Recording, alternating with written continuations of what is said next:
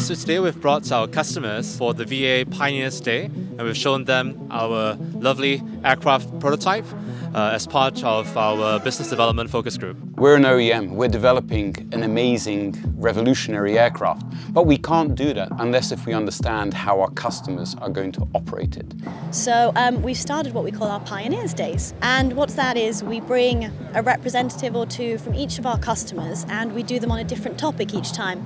So this few days has been focused on the business case.